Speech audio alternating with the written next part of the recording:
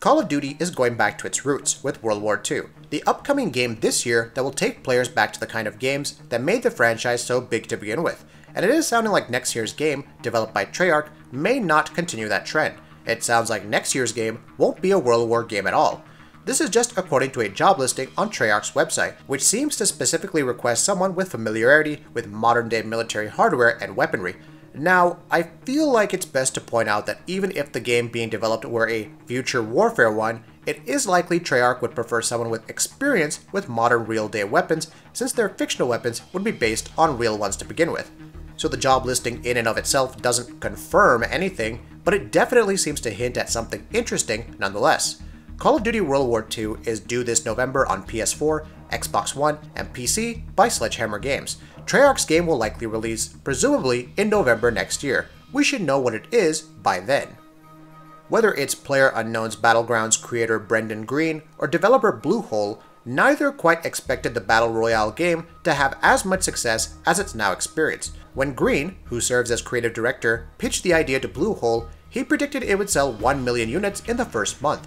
Speaking to Polygon, he said that the development team, which was made up of gaming industry veterans, had different estimates. They predicted around 200,000 to 300,000 units sold in the first year. A lot of the internal team, they really couldn't believe it. There was a few veterans of the game industry that were saying like, no, 200,000 or 300,000 the first year. But then, when we hit that first million, there were a lot of smiles around the office. PlayerUnknown's Battlegrounds has sold more than 10 million units since releasing in March, becoming perhaps the highest-selling single-platform title this year, before it releases on Xbox One via Game Preview, that is. It also unseated Dota 2 on Steam with the highest number of concurrent players in history, crossing the 1 million mark fairly recently. As for the Xbox One release, there's currently no release date, but it's slated to arrive by 2017 end. The game is still estimated to exit early access in 2018.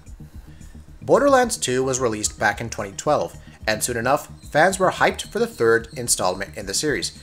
Gearbox, however, released Borderlands the pre-sequel back in 2014. The next installment in the franchise will be a significant step forward, according to Randy Pitchford, president of Gearbox Studio. Pitchford pointed to Rockstar's approach regarding the Grand Theft Auto series and how each game releases only a while after the previous one, and this in turn allows each new installment to be innovative and fresh to fans of the franchise. With the next installment of Borderlands, Pitchford and his team seem to be following a similar route. If we're going to do one, it's going to be that, Pitchford stated to IGN in reference to how big fans want Borderlands 3 to be, and that's not something you could just cook up overnight. The easiest thing in the world would be for us to churn out a lot of pre-sequels, and we could make a lot of money, Pitchford stated, but I think we need to figure this out and do this right. So we're going to work on it, and when we think we've had it, we're not going to announce anything until we think we have something worthy of announcing, and then we'll set expectations on that. While Borderlands 3 has not yet been officially announced, the studio has in recent past implied that a lot of them are working on the latest installment in the series. It may be a while before we have any official news regarding Borderlands 3's release, but as of now, the studio's emphasis on quality and innovation is certainly a step in the right direction. Shenmue 3 launches next year, finally bringing the main arc of the series to an end, but it is the conclusion to a story that began almost 2 decades ago. While there may be many fans who remember what happened in the original games, for many, Shenmue is a brand new game, and they have no context as to what led up to the events of the third game, which is why a collection of the original 2 games remastered for modern-day consoles would make a lot of sense. But thus far, an official announcement on that has not been made, although it sounds like one might be in the works anyway. A Shenmue 1 and 2 pack appeared for the PS4 and Xbox One on the site of Czech retailer Alza, and the sites of Slovak retailers Heureka, Get Game, and Mad Gamer, via NeoGAF that is. The general saying goes, where there's smoke, there's fire, and there's far too much smoke here to ignore. It seems like a Shenmue collection for both consoles may be in the works after all. Curiously enough, a PC version is not listed, which is bizarre since Shenmue 3 is headed to PS4 and PC, but not Xbox One. That said, there is a possibility that it will be Steam only, which would explain the lack of retailers listing it.